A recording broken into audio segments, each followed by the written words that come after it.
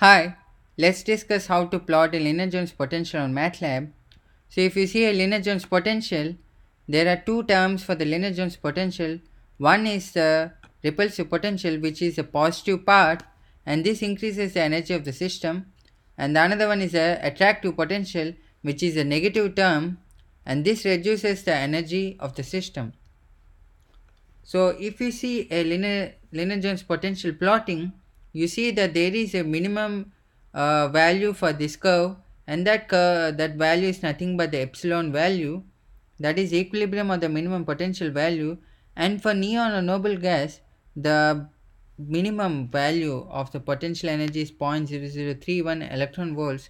So that means for a neon, the interaction between the atoms is very low, or it's a very weak interaction between the atoms.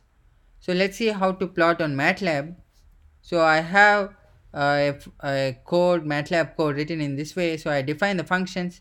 The first function is the total energy, the second function is the repulsive part, and the third function is the attractive part. And later I define the variables. E is epsilon, S is the sigma value, and R is the radius or the distance between the two atoms, which I am defining as line space 0.75 to 8, and I am calling the function in this fashion. Later I am plotting only the Lennard Jones potential. I have commented these two parts so that it's not required. I want to discuss this part. So I am commenting the axis range setting also. So if I comment this and if I plot the curve, the plot looks like this, which is not a good plot because you can't see the value clearly.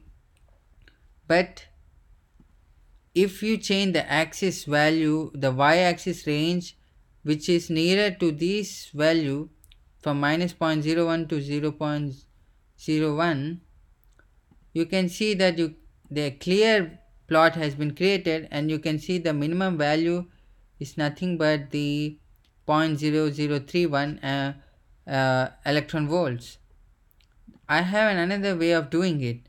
I'm defining the R as a factor. I'm factoring it with S sigma, and later I'm plotting the figure R by S versus U by E. So I'm factoring R with sigma and I'm factoring U with epsilon.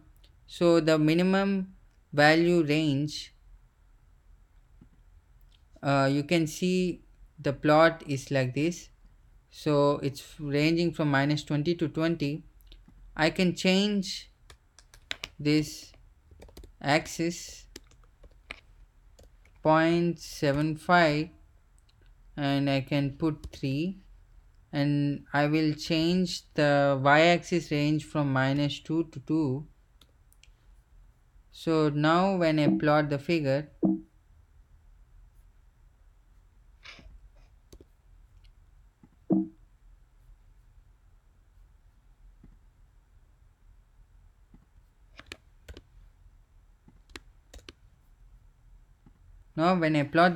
the figure is very clear because I have changed the y range from minus 2 to 2. So the intervals also has changed from 10 to 0.5. So you can see a very clear well, and this is how you plot a Lennard Jones potential on Matlab. Thank you very much for watching this video. If you like this video, please like this video and subscribe to our channel for more interesting educational videos.